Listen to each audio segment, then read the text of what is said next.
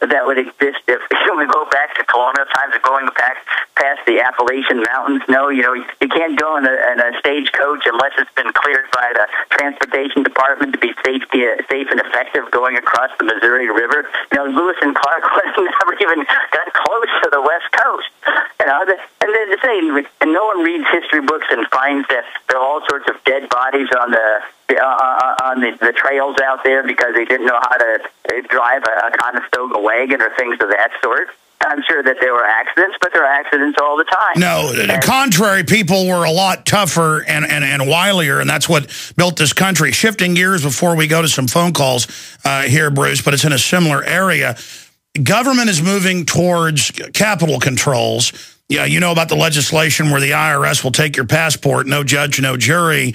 As a constitutional lawyer, I would like you to speak to that. I know I've seen some Supreme Court rulings saying you can't take somebody's passport. That's something that you have to basically give up yourself unless you're out on bond or something. So break that down. And how does that tie into 10th Amendment, 9th Amendment, 4th Amendment? Out of their jurisdiction, now TSA is all over the highways where I live, searching people randomly. Can you speak to that? Yeah. Well, first, with regard to the passport, we need to distinguish passport from citizenship here. You're absolutely right, Alex, that the U.S. Supreme Court held in a case called the Froyam against Rusk in 1967 that the government is powerless to strip you of your citizenship. It can do a lot of things to you, but unless you voluntarily renounce it, or actually sign a paper saying, I renounce my citizenship, the government cannot strip you of citizenship. But a passport is different than citizen. But the Supreme Court has said you can't deny passports based upon your political beliefs. There's a case called Semmel versus Rusk. The government cannot be arbitrary in deciding whether or not you have a passport that enables or certainly facilitates your travel. And now you want to say, well, okay, if the IRS says you owe them $5 in taxes, then they want to prevent you from getting a passport. I mean, that's something, of course, that Congress could stop in a moment. And they should stop in a moment if the IRS is considering that. It's just a way of leverage for the IRS to try to claim taxes that have not been adjudicated, that they've just levied and decided upon unilaterally. It's not like... So it's an extrajudicial, Stalinistic power grab, from my view. Is that correct? Yeah, and in some sense, Alex, it's unfortunately not limited just to passports. The IRS laws really authorize them in the case they call jeopardy assessments if they make up their own mind to think they need to levy a huge tax on you, without informing you because they think you'll make an escape. They do that, and it's with no due process at all. You can be shut down overnight with an IRS levy now, and that's something to me that's quite dangerous. The U.S. Supreme Court has upheld it in special circumstances where somebody was trying to flee a jurisdiction, but I think that it's vastly too great a power to entrust. Well, it just shows any government authority. Sure. Let me ask this way: why are we seeing, and tell us if you agree, just a wild dash to power grab on every front, dwarfing anything I've ever seen? Why is it moving so fast? I think it's Alex, deep-seated in the change of our culture to one where liberty is the primary earmark and value in society, to one where we automatically, because of 9/11 and the government making us think that we're about ready to be overtaken every 5 seconds, the government making us fearful, that our whole culture has accepted, rather like a docile cow, if you will, all these claimed intrusions in order to make us safe. And I would wager, Alex, if you took the political dialogue today and counted how many times the word safe was used as opposed to liberty, safe would outnumber liberty probably 10 to 1. I'm saying this is the earmark of what I call a psychology of empire, where everything is instantly subordinated to, but it'll make you safer. It'll make you safer. And therefore you just stop it. And we don't have any leaders who will stand up and wait a minute. We can't make you absolutely safe without destroying your liberty. Sure, and who keeps me safe from the big government? Yeah, exactly. You need to be safe from government, because you're absolutely right. All the greatest horrors in the world are always perpetrated by government, because they do generally have monopoly of the power, the taxes, the coercion, the court, the military. So in between the possible danger of a private organization or a private individual and the government is always the one that you've got to have special safeguards and suspicion against. Because all history shows how much more potent it is in extinguishing liberty. Sure. I want to spend some time on Ron Paul, but we're almost out of time. We'll do that right at the end to get your take on the fact that, in my view, the campaign's already won by injecting real ideas and what's going to happen with all those delegates, and if you've got any inside baseball on how they plan on using them or where all that's going to go. Bruce Fein, Chief Policy Advisor to Congressman Ron Paul, is our guest. But right now, let's go to some phone calls. Dr. B, Sandy, Chris, and others. 800-259-9231 for Bruce Fein. Dr. B in Georgia, you're on the air. Go ahead. Yes, sir. Gentlemen, it's a pleasure to speak to both of you. You've been on a national level. I'd like to bring it down to a local level as it relates to Agenda 21. And I've heard Alex Hughes speak about Agenda 21. I've read Rosa Corey's book, but they're missing part of the puzzle. How are they advancing Agenda 21 on the local level? They're doing that through what are called regional commissions or regional development commissions. This law that you mentioned that they're passing in Arizona to stop you in Agenda 21 is basically worthless, because their version of the regional commissions are called the Council of Governments, and that law addresses nothing. These groups get 45% of their money through the feds, through block grants. The granddaddy, you mentioned DHS and DOD, but the granddaddy is HUD. No, I agree with you. This federal planning, following international treaties, the point is they're stating language to block the implementation of the different sets of the treaty, and it's a beginning.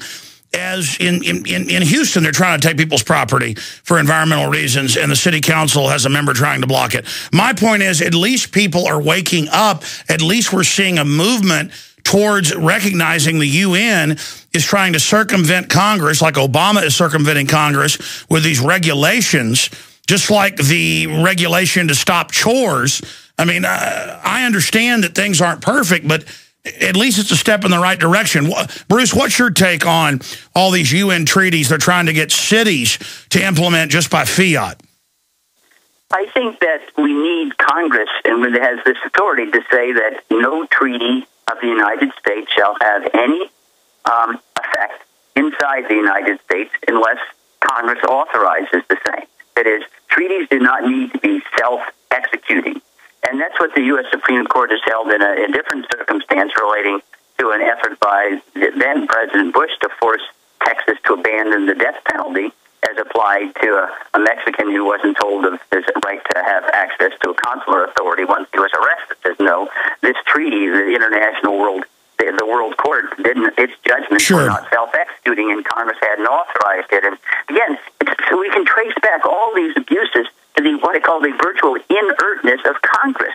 Do something. They can make it clear. No treaty has any impact on the internal regulation of the United States. Exactly, but it's worse. Sure, just to be clear, though, with Copenhagen, we didn't even ratify it, and Obama is implementing provisions of it through the executive. It's outrageous. What do you do about that?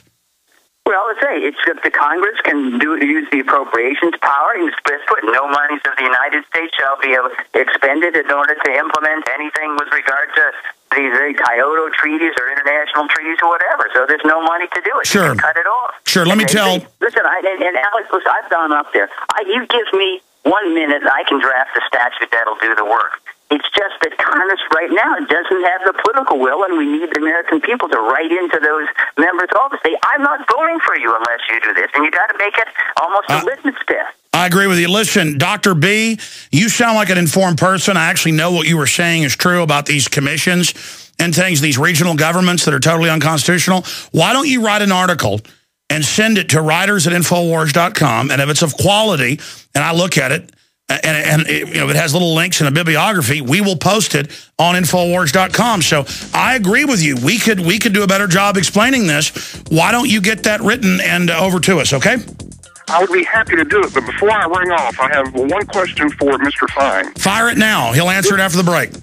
Okay, this regional commission has now gotten the state legislature to pass HB 277. It's a Transportation Investment Act.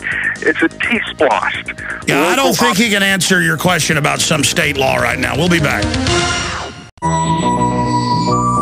Bruce, we were talking during the break, and you were making a point about Congress. Briefly do that, because it is important. Then I want to jam in a few more calls for you, please, sir. Our ailments with regard to big government and the invasion of our privacy and our liberty can all be traced back to what I call the inertness of Congress. It has all of the constitutional authority needed in order to restore the republic from the grasp of empire and big government and all this vast spending.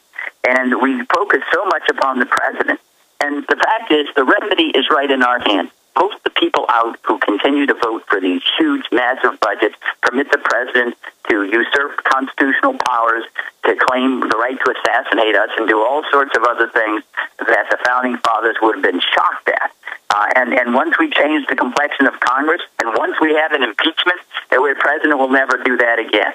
And that's what has to happen. And don't get our eyes off the ball. And that means you focus on your congressman, you have litmus tests and say, we want you to act. You need to be And that's up to us. I mean, we saw with the Tea Party before it got taken over by the neocons and people, that we were having a real effect at these town halls and things. It's up to us, the people, to take our Congress back. Let's jam in a call. Sandy in Wisconsin, you're on the air. Go ahead. Two quick questions. Okay, when Obama took the oath to protect and serve or protect our Constitution and defend it, along with all the others that are trying to break it apart with him, aren't they just as guilty as he is? And number two, if our votes this November are taken from this country into Spain by another company or something to be counted, doesn't that make votes void? Yeah, there is a lot of manipulation going on in the vote. It's not total, but it's certainly there.